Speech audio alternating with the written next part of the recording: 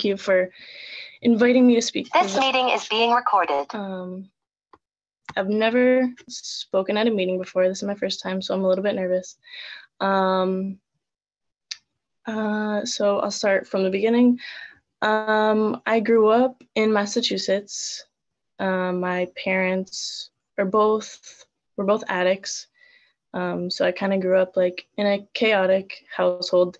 My parents got divorced when I was really little. I don't even remember them being together at all.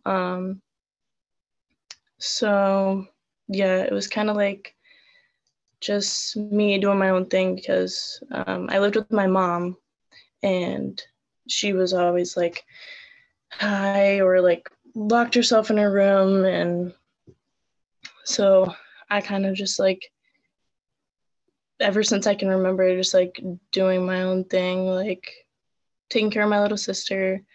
I had an older brother too, or have an older brother. He's 6 years older than me. I remember growing up feeling like unloved, like I didn't get too much attention because I would always see my mom like I remember I used to like pretend that I was like passing out or something just to get her attention. And it's like, I don't know, I just wanted attention from somebody. But when I was about 6 or 7, I witnessed my mom overdose, and that was like pretty traumatic for me. Right after that, I went into foster care for a year. I stayed with my cousin. I didn't really know who she was, but I remember being like, oh, why can't I go stay with my dad? Like, why can't I go stay with my grandma? And I didn't really like see my dad much. But come to find out, I couldn't stay with my grandma, who my dad was living with, because everybody there was also doing drugs. So I was kind of like surrounded by it, like my whole family on both sides, doing drugs. And so I grew up thinking like, I'm never going to be like that. Like, I've witnessed it my whole life. Like, I don't want that in my life. Like, I don't want to turn out to be like that. But yeah, I was in foster care for a year, and then I came back home with my mom, and I don't think I really trusted her. Like, I didn't really know how to act around her. It was kind of like weird. Like, I didn't really know what happened specifically because I was so young. But I came back, and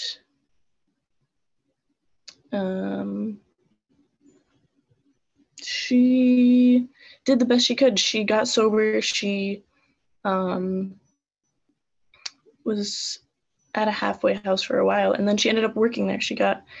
She's now a drug and alcohol counselor, which I'm very, very grateful for. So after that, like, I just went on, like, my life was normal. Drugs are like also a part of my story. For me, I started smoking weed when I was like 12, and I think like I had all this like abandonment issues, and I just wanted to push everything down. Like, I didn't even like, I had told so many people my story. Like, I had told so many people about what happened that I think I just like pushed it down to where like I had no emotion towards it. Like, I didn't think of it as bad anymore. It was just like something that happened to me. So yeah, I smoked when I like, as soon as I turned 12, I was like smoking. And then fast forward a little bit, I was in high school, and something happened. I don't know. I couldn't go to school anymore. Every time I would try to go to school, I would just start having panic attacks. Like, every time I'd pull up to the school, my mom would drive me to school, and I would just start having a panic attack, and I couldn't walk in the building. And this happened for like maybe a couple of weeks. And I was like, I don't know what's wrong with me. Like, am I okay? And so then the school thought that I should maybe go into partial hospitalization. So that's what I did. I was depressed. I had anxiety. And there they taught me like so many coping skills that honestly have stuck with me. I think without that, I still would have been like this scared person. I mean, I still have fears today, but I think it taught me a lot. So after that, I dropped out of school because I don't know, I just couldn't go back. And then I started working. Like I worked full time after I dropped out, and I got my GED. And I was like, I'd rather work. I'd rather make money than go to school. So that's what I did. I worked like full time for like a year. I was in an abusive relationship at that time, which kind of broke me. When I got out of that relationship, I felt the worst I had ever felt. Like my heart was broken. Like I didn't know what to do with myself. I thought like I was this horrible person, and I did bad things to people. And I think that's like when I started drinking. I don't remember my first drink, honestly. I think it was like a progressive thing. And honestly, like I don't remember a lot. Like I think smoking like really messed with my memory. But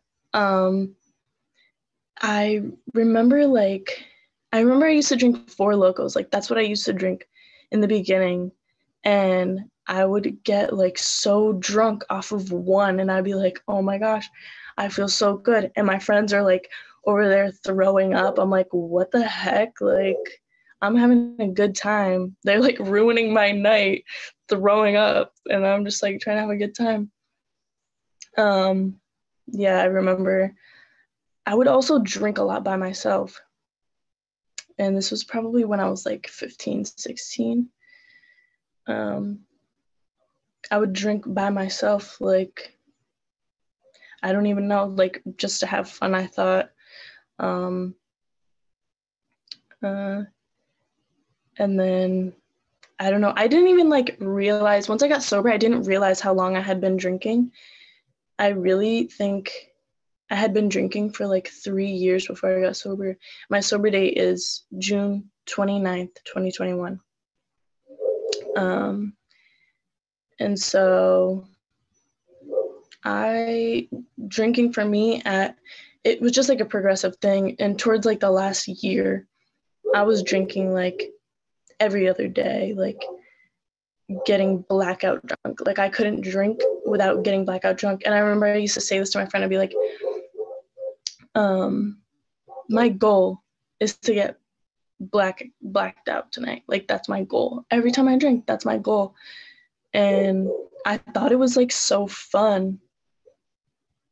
I thought, like, I remember the first time I got blackout drunk, I was like, I can't remember anything, but that was fun. Like, I can't even like think about that now. I'm like, why would you want to just not remember anything?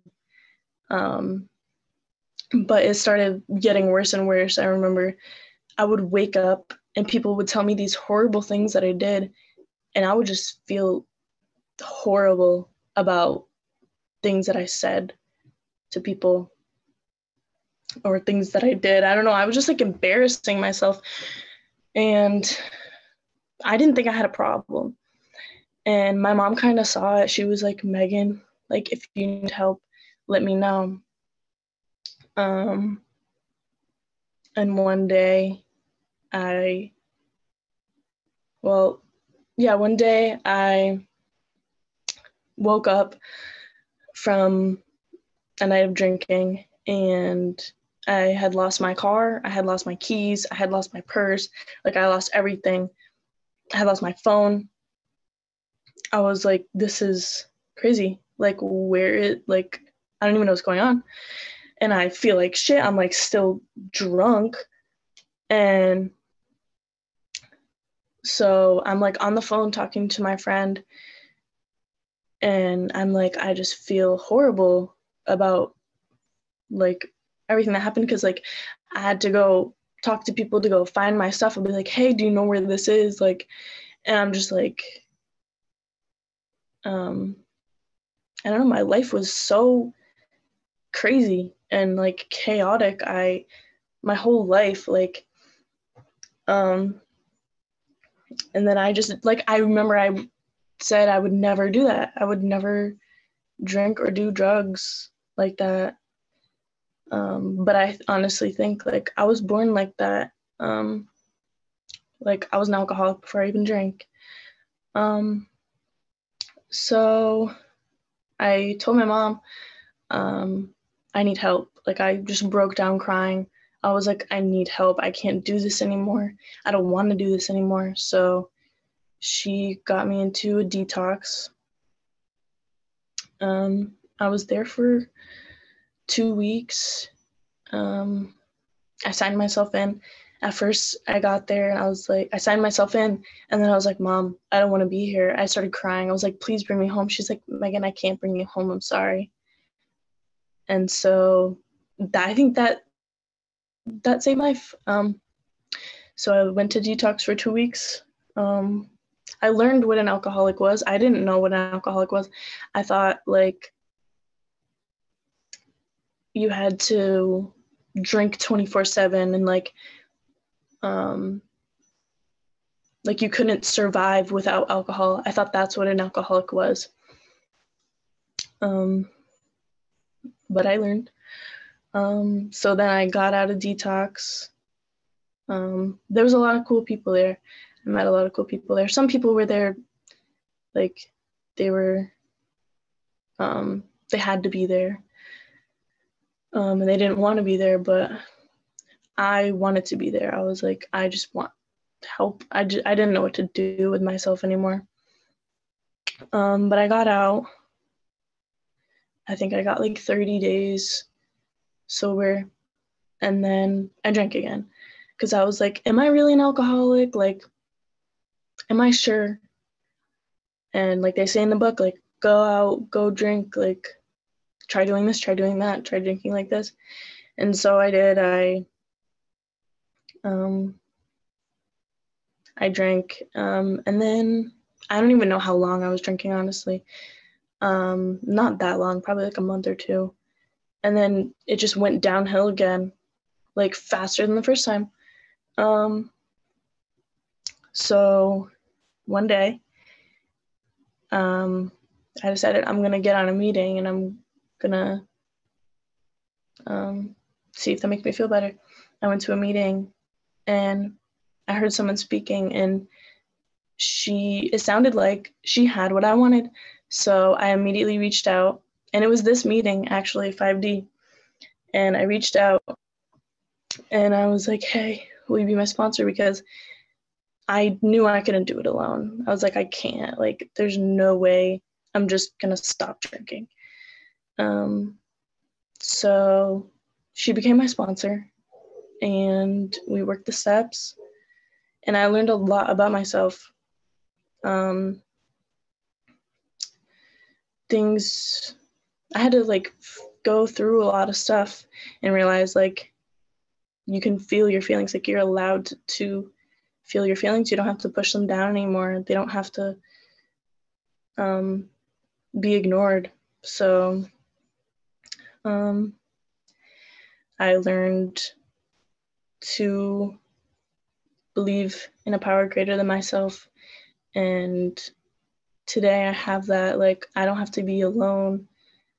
When I am actually alone, like, I'm not alone. I have somebody, and that's my higher power. Like, I have you guys, and I'm very grateful for you. I have meetings I can go to, and like things didn't get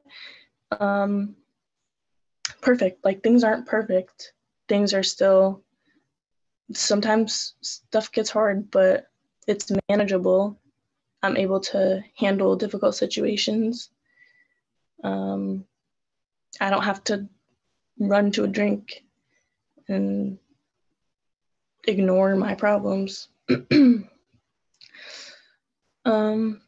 Today, I'm willing to become a sponsor. I went through all the steps, and I want to help people. Like, that's why I'm here today. I didn't want to say no because I know somebody probably needs to hear something that I have to say. Somebody can probably relate. And I was thinking earlier, I was like, I have so much to say. Like, I was nervous, but I was like, I have so much that I could say. Like, but yeah, today I could say I'm content. Life is good. I feel loved today. I have people around me that I know are there for me. Like AA brought me people that I can have valuable relationships with, not some like a relationship that I'm afraid of. Like these people, I know these people are going to stick around and they're going to be there for me when I need somebody to talk to or I've had a hard day. Like I don't have to go to a drink. So I won't talk too much longer. I'll let you guys share. So thank you for having me.